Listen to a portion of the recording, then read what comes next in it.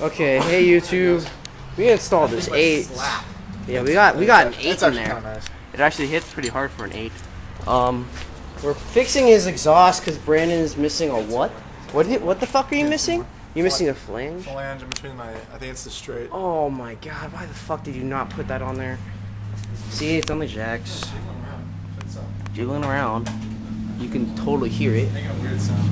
And There. hear that? You drive too hard. That too. You broke it. Good job. No, it's just loose. And then, yeah, so we're going to take a video of this and then update you guys, show you his 8. And then we're putting 3 more 8s in there, right? Oh, 2 more 8s. 2 more 8s. And he's going to have 4 8s in his car, slapping all day. And so, yeah. Okay, well, we fixed his exhaust. There's a heat shield right here. And it was rattling. And it busted the hole right through the fucking heat shield.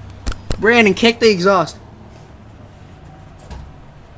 See? It doesn't rattle anymore. Yeah, it was just a fucking hole. Made it bigger. That's all. Didn't need to adjust it or anything. He should be good. So it's good. So, yeah. Just fix the problem. That, like, took 2 seconds. Really. Like, really.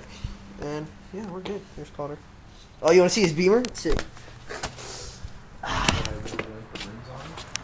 Whatever, dude. It looks raw. Whatever. There's a low-ass fucking car for you, badass Dave. There's a fucking low-ass car right here. Ugh. Beamer. What year is it, Connor? What year is it? 1990 Beamer. Looks sick. I'm digging it. So yeah, there you go, guys. Yeah, make sure it's not in gear, Brandon. He's gonna rev his shit. What is this? N1 style exhaust? Is this a style? It's made by K2.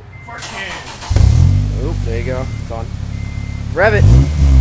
Rev limiter, come on. Oh, that sounds good.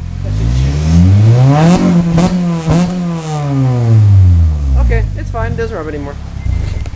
So yeah, there you go. That sounds pretty good. Brandon's killing his car. That? Okay.